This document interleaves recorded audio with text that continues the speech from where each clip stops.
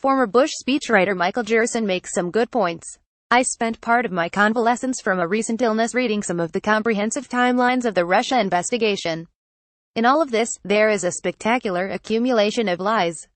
Lies on disclosure forms, lies at confirmation hearings, lies on Twitter, lies in the White House briefing room, lies to the FBI, self-protective lies by the Attorney General, blocking and tackling lies by Vice President Pence.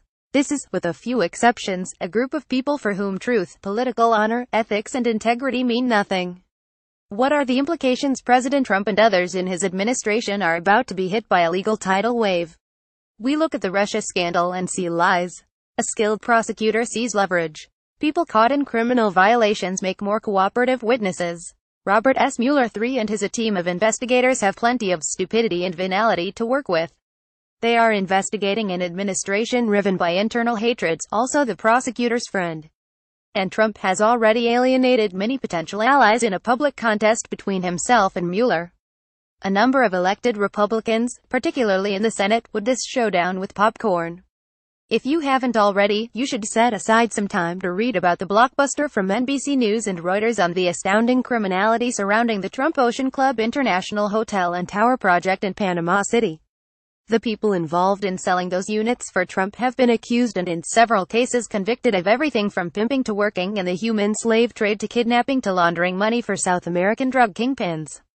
This, all in a project that Trump set aside to be Ivanka's baby, her introduction to the real estate game. Many of these people were Russians, and the same is true of their customers, who in most cases never occupied the properties they bought with their dirty money.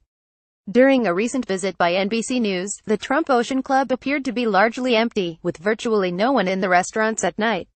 The hallways were consistently empty. The lights were off in many of the units after dark. Ventura said most of his clients never intended to live in the Trump Ocean Club.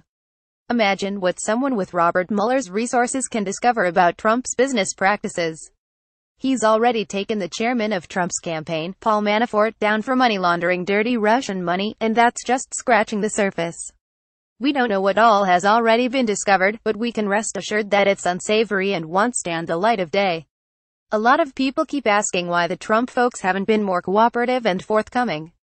Why have they lied so frequently? Why don't they get out in front of the story, get it all out there, even if it's politically damaging, so that they can be cleared of the central charge of cooperation with the Russians in their plans to disrupt and discredit our electoral system? The most obvious answer is that they're guilty as charged. But the other, more innocent explanation is that they're, as Gerson puts it, a group of people for whom truth, political honor, ethics and integrity mean nothing. In other words, they're collectively so divorced from normal standards of ethics and legality that they're incapable of imagining how to behave in an innocent manner, even when they didn't actually have the competence to pull off some grand conspiracy. I imagine Mueller will help us to define the line between these two theories, and I suspect we'll see a lot of both. We'll see people acting as free agents and also people acting under orders.